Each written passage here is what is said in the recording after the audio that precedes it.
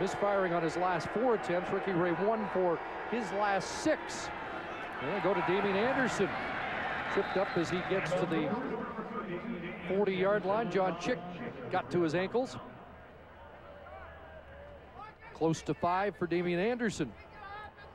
Ricky Ray using crossing routes in the offense, jumping the ball off to Fred Stamps. He's hit Kamau Peterson underneath as well. And you know, sometimes the progression for an offense when you're throwing the ball short, dumping it over the middle, you're hoping that the defensive secondary will start to snug up a little bit.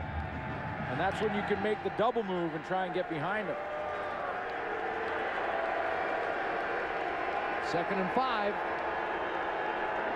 Empty backfield. 3-man rush. And in behind, covered Jason Tucker. Got behind Sean Lucas down to the 35. Well, you hope that they snug up. You hope that when you throw those crossing routes in the first half that the secondary will start to jump some of them, and that's when you try and spring a guy like Jason Tucker, who has made a living off the corner route, and he is in behind Sean Lucas. The matchup on a tweener in Sean Lucas, who a linebacker / defensive back, and he is in behind him. He had to bend way backwards to make the catch, or he may be gone. He may be gone for a touchdown. Tucker in behind, and you were in the huddle. For a big play, 33 to Jason Tucker. Bunch formation, short side of the field, shovel pass, Calvin McCarty. And Maurice Lloyd with the tackle. McCarty to the 29, close to 9 yards for the Burnaby product in his 2nd year. Calvin McCarty with his only touchdown last year, a highlight reel catch against the Saskatchewan Roughriders. A little bit of a drive, just like the way this game started, with Ricky Ray putting together a nice long drive. The first drive of this football game was a 7-minute by the Eskimos that resulted in a field goal.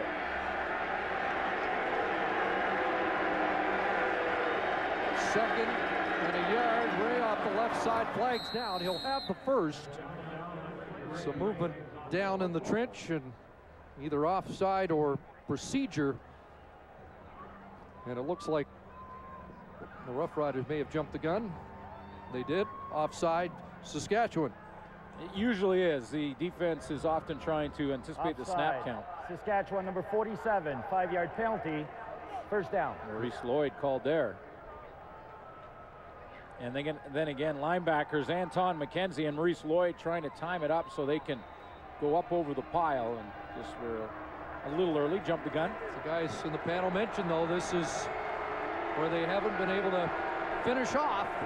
It was a problem last year. Let's see what they do here. First down at the 24. Ray underneath and an open man. And Campbell with another catch and a first down to the 9 before he's brought down by Lucas and Johnson. So Kelly Campbell, the newcomer, and they felt that people like Stamps and Campbell could help open up Jason Tucker a little more. Yeah, that's that crossing route that we saw a lot of in the first quarter. And if you get Kelly Campbell, who you mentioned, people are saying had the Ed Hervey type of speed, if not better. If you can get him in that kind of crossing route, now he can get outside those linebackers like Sean Lucas in a hurry. Too many men in the huddle, and a penalty against the Eskimos, costly inside the 10-yard line here. This is the part in the field where when you go back to 06 and 2005 with Ricky Ray and Jason Tucker. Illegal substitution. Edmonton, 13 men in the formation. This is a 10-yard penalty. Still first down. You go back to 06 and 05. When you get down in this part, you talked about they've had some problems last year and this game getting in the end zone. This is where Tucker used to try and run that corner route. First and goal from the 19 after the penalty. Bunch to the short side. He looks that way. McCarty out of the backfield, and he's pushed out at the 14-yard line. So 5 there. Third trip inside the 20 for the Eskimos. Go back to 06, Chris, and this is where what Ricky Ray would like to do is he'd like to get Jason Tucker. He'd like to get him out here somewhere either short side or wide side, doesn't matter. And then what he does, he runs this route right like that. And in 06 and 05, that was their touchdown play. It's called the corner route because the receiver from